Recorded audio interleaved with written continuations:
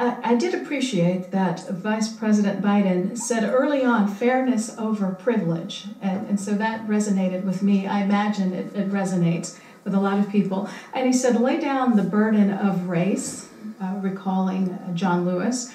So then I have the follow-up question for that. To lay down the burden of race, the government, the laws have to look at Medicare for all, not Medicare for some. It's a policy issue.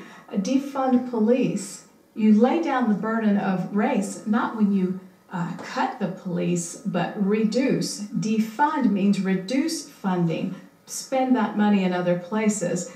The death penalty, the Democratic ticket, is unclear, at least in the minds of voters, on the death penalty. What will the two attorneys on the ticket do about death penalty? Surely they are aware of the statistics about the burden of race and the death penalty. Free college, I didn't hear that discussion this week. And break up tech.